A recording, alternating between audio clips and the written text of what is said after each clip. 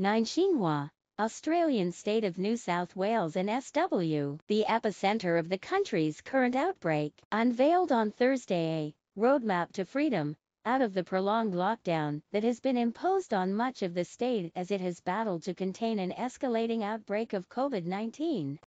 I cannot stress enough how important it is for people to get vaccinated. If you have not had both doses of the vaccine by the time we hit the 70% milestone, you will not be able to take advantage of these freedoms, Berejiklian said. Such alarming statistics means that neighboring states will probably not be enthusiastic about the prospect of people in NSW being on the move.